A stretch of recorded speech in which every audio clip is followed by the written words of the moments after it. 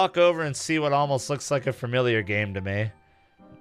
The board and setup appear to be very much like Trumpopoly. Oh my fucking god.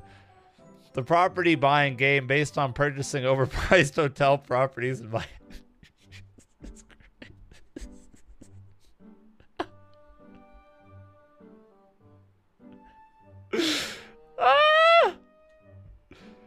Upon closer inspection, I find out just how different the game really is.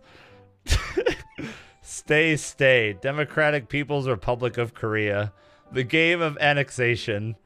Take over leadership of countries oppressed by capitalism and convert them to the way of the one true Korea. Dude, I can't.